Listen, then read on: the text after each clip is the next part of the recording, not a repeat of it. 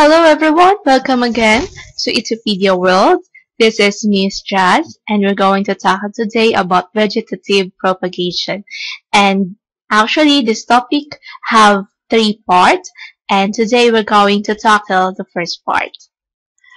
First, let's define vegetative propagation. When we say vegetative propagation, that is a process of increasing the number of plants of a particular species or cultivar. It also form of asexual reproduction of a plant. Only one plant is involved and the offspring is the result of another parent.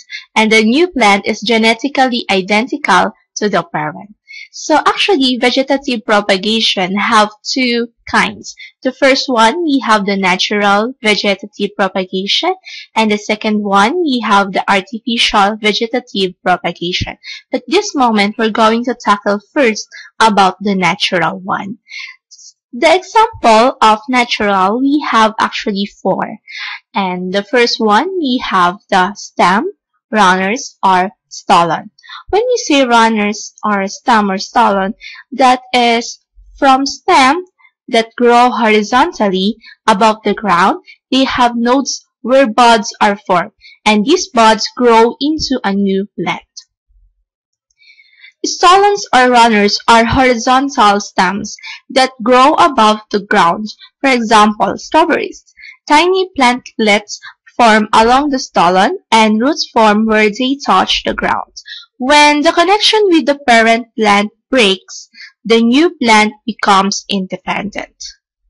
As you can see in the picture, this is the stem and it's run to another one and it produces the same as the mother plant.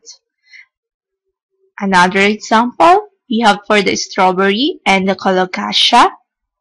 This one, the stem, and it produces the new plant.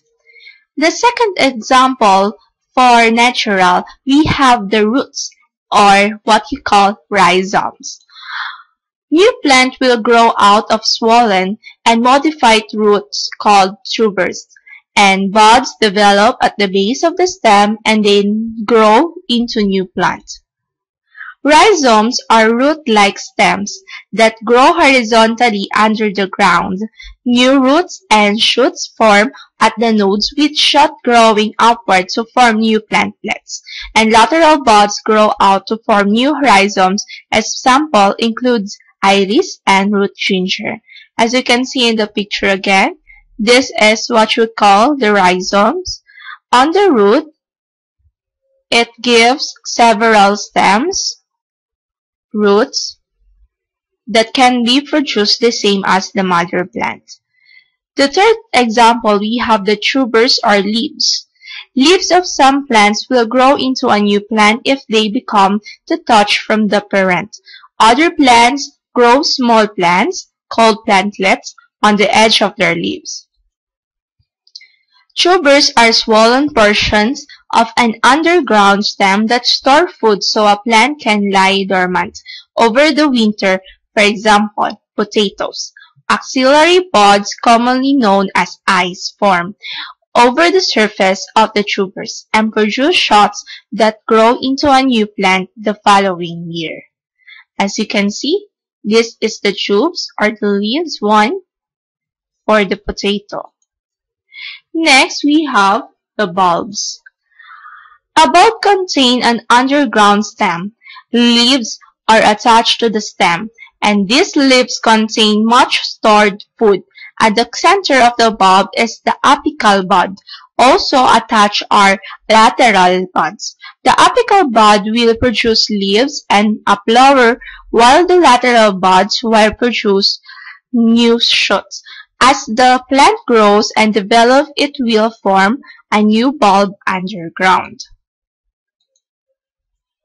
Bulbs such as daffodils form lateral buds from the base of the mother bulb, which produce new smaller bulbs or bulbels in the subsequent years.